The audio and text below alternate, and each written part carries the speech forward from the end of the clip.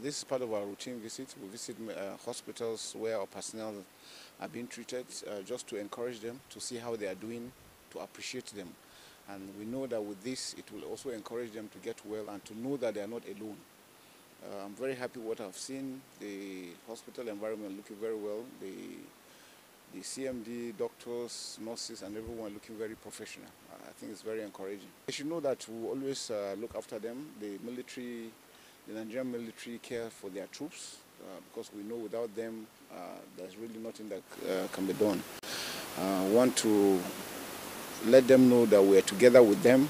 We're praying for them for their quick recovery, and whatever it takes, even if it means for further treatment, taking them abroad for other works that cannot be done here, the military will also do that.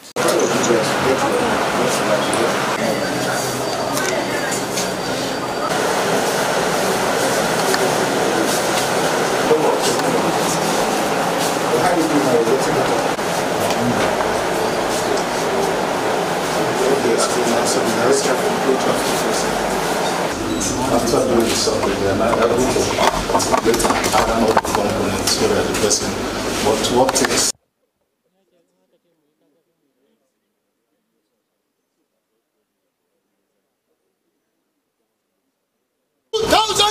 NA 5954 Sergeant.